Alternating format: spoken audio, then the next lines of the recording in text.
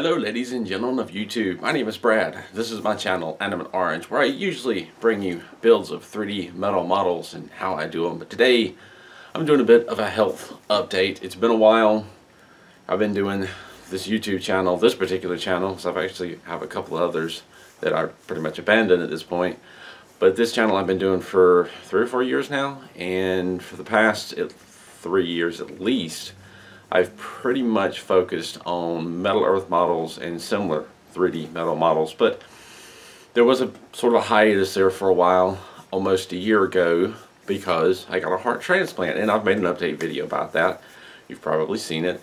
And I thought, okay, it's been a while, maybe I'll make another update about how things are going now. So that's what this is. This is an update video about me, about my health and how things are going.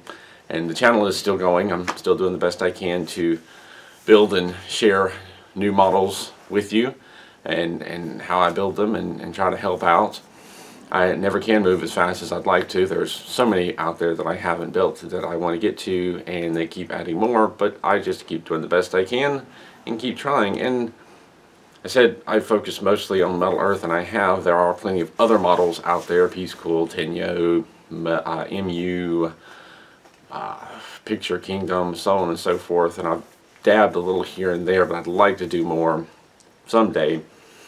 I have something very big coming. But anyway, this is about me and my health. And well, things are doing pretty good since the last update. I know one of the things I mentioned is that I'm having to build my strength back up again because, well, I lost a lot of it. You become more and more sedentary, or I became more and more sedentary as the heart failure got worse, and then being stuck in the hospital with tubes running out of both sides of me in all different areas and just being stuck in bed, I got to the point where I couldn't get myself out. Well, I'm doing a lot better now, thankfully to say. I struggled, you know, I tried to get out and I certainly had more energy to do stuff as far as the heart was concerned, and did a lot more around the house and was more active, but I still had limitations. I was still healing, and that, you know, subtracts from what you can do. I still had the kidney failure. That did not get better, unfortunately. I'm still in kidney failure. I still need kidneys, so I'm working on getting on the kidney transplant list. Very close. I basically have to get some issues taken care of with the teeth that have developed over time, and once I do that and get clearance, then I can get on that list. But the kidney failure has its own limitations, especially being on hemodialysis, where they stick a couple of needles in you or have an access port, pull your blood out, filter it, and put it back in. And that really drains you, and that limited me as far as what I could do, because after hemo, you just tend to be tired and wiped out. And on top of that, for the first 6 months post-transplant, the medicine I was on, the anti-rejection meds, the Cellcept and the Tacro, the levels were higher, and they drain you too, and they mess with your digestive tract, and you know, there's certainly side effects. One of the pharmacists, or the pharmacist at the transplant clinic, basically told me if it wasn't for the benefit of keeping organs from rejecting, there's no way that these medicines would be approved for human use, because the side effects are sometimes damaging, i.e. kidney failure. They can cause that. That's not necessarily to say that's what caused mine, just the simple fact that they were getting starved before the heart failed, and the long surgery probably did them in. But those things limited me, but I still got up and did the best I could. My son walks to school. I could drive him. I frequently let him walk. It's 0.9 miles. They don't, you know, we live in the city, so being that close, they don't bus you. And I did my best to walk with him when I could. Not that he needed it. At first he did. Once he got used to it, he didn't really. But I did it to get exercise. So about a month ago, I switched from hemodialysis to peritoneal dialysis, where instead of using your blood and pulling it out and filtering it, they use your peritoneal cavity, which is down in your stomach area, and they surgically implant a lead, a doodad in there that allows you to hook up to a bag of solution and fill your cavity, peritoneal cavity, with this solution that pulls out the toxin, pulls out extra fluid. You let it sit there and dwell for a while, and then you drain it out.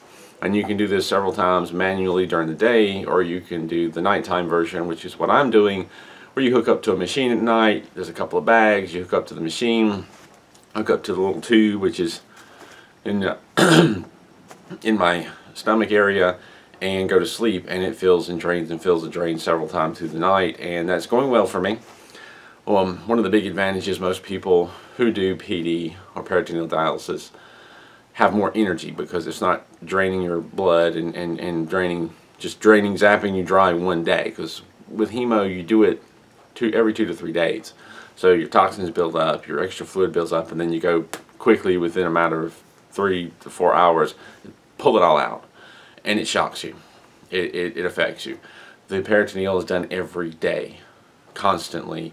So you stay at a more level. You don't have that build up and shock of removal, build up and shock of removal.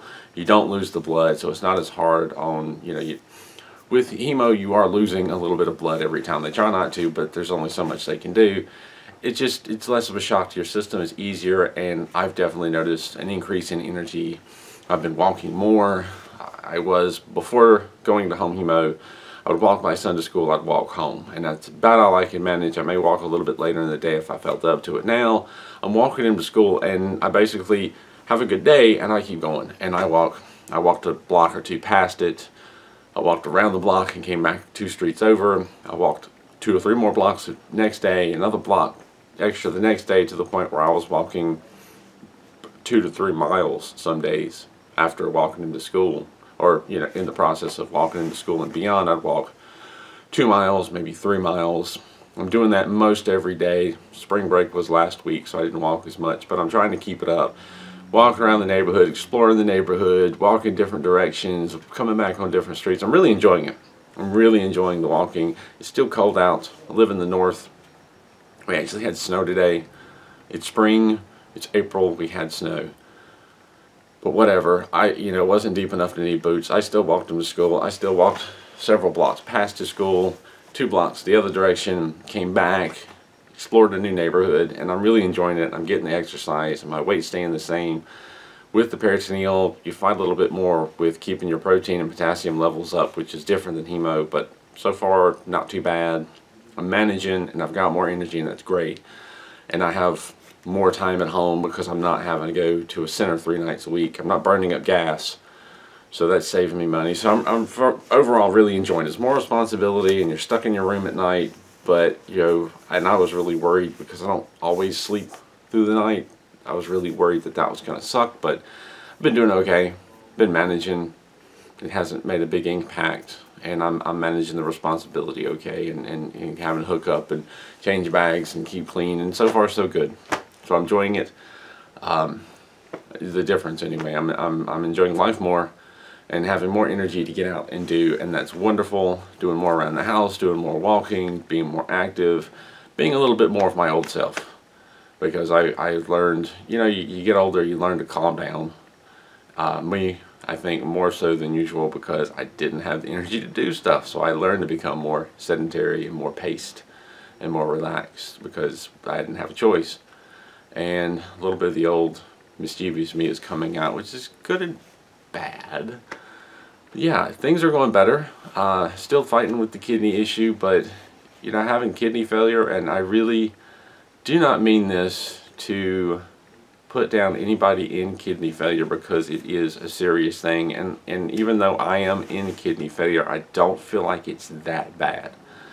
They are still functioning to some degree. I'm not having issues with maintaining my phosphorus, which is a big issue for people on dialysis.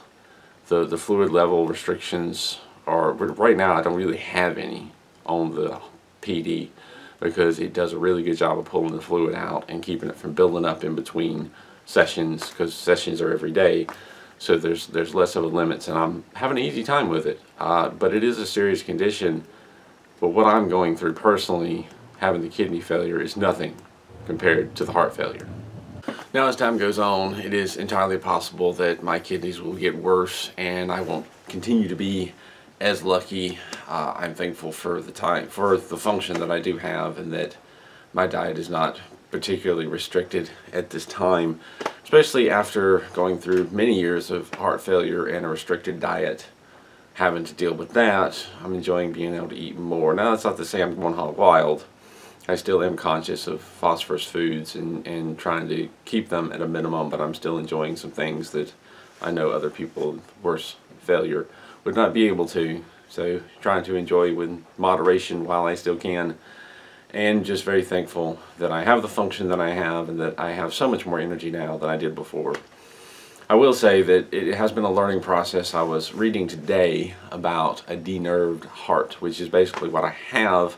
Anybody with a heart transplant has a denerved heart, and what that means is the nerve connection between the central nervous system and the heart is severed because it's not the original, and you don't so easily reattach nerves. They just maybe grow back on their own, but probably not. I'm not completely certain, but the normal signal that the body, the nervous system would give the heart saying, hey, I'm up and active now, start beating a little faster, is gone. The heart doesn't get that signal, so it doesn't know to speed up right away when I become more active. The only thing that tells it it's time to speed up is adrenaline and other hormones in the system which don't kick in right away. So I can't just sprint out the front door and go running. I can't just take several flights of stairs all of a sudden. I have to kind of ease into it and give my body a chance to release whatever hormones are necessary to get the heart to speed up, to keep up with the activity. I can't just go from 0 to let's go. So I've actually tried to do a little bit of running, and it doesn't last long. I've learned that I have to walk and warm myself up, and as things get moving, then I can do more. And consequently, in the flip side, once I'm done and sit down, there's no direct nervous connection to tell my heart, okay, we're resting, you can start to calm down. My heart will continue to beat at a faster rate for some time after resting, and it takes it a while to scale back down because it doesn't have that direct connection to know what's going on in the rest of the body. So that's something I have to deal with. I have to be more careful about how I exercise, and I do love running up the steps and love that I have the energy to do that, and the strength of my legs have greatly improved because steps are not a physical problem for me anymore. I can't really do 2 flights running because then I'll get really lightheaded. Because my heart's not learned, my heart hasn't yet figured out, speed up, he's running up steps. There's no direct connection. So that's a bit of a learning process, but you know, it could be so much worse. And I'm so thankful for what I do have.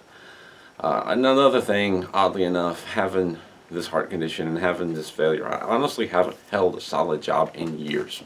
I've been on disability for years, and that has afforded me the time when I felt up to it to do these models and make these videos, because I really needed to keep myself some sort of active, and this gave me an excuse to do so. And I've enjoyed the models, and it's not, building the models is not physically demanding. It's something I can do at a desk. Now, setting up the video equipment and lighting sometimes got to be a bit challenging and slowed me down, and the fact that I'm doing all this recording and building in the basement, and my computer that I edit on is on the 2nd floor, which is 2 flights of stairs.